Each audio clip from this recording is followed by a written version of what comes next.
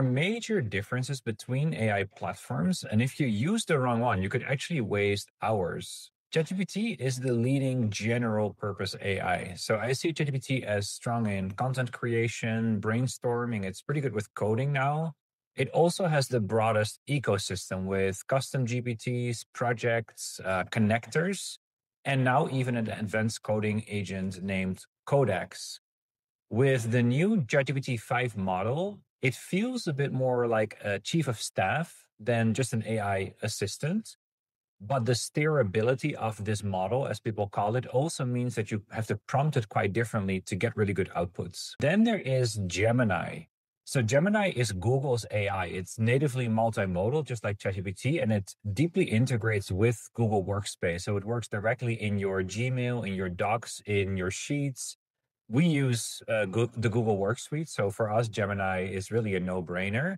It also has one of the largest context windows available. This can be up to 1 or even 2 million tokens, which makes it really good for analyzing very large documents or projects.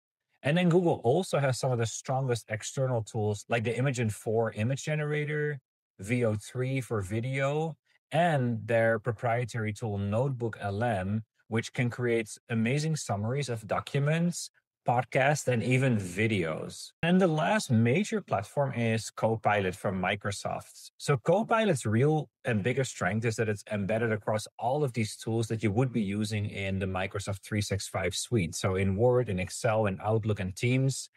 It's powered by the Microsoft Graph. So this basically means that like everything you're doing inside your Microsoft Work suite now builds kind of a custom AI brain specific to you rather than just the general AI brain.